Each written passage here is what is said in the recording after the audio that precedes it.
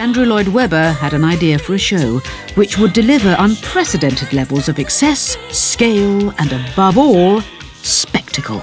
I do remember Andrew saying his next show was going to be this thing about railway trains. You know, you kind of go, really?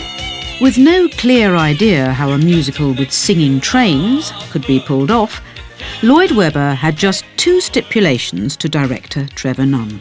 It had to appeal to children, and it had to be visually exciting. Set designer John Napier was also faced with a major challenge in bringing Lloyd Webber's musical spectacular to life. How do you stage a musical where the cast are travelling at up to 40 miles per hour? We completely reshaped the Apollo Victoria into a sort of roller derby, and it was completely risk-taking and barking mad.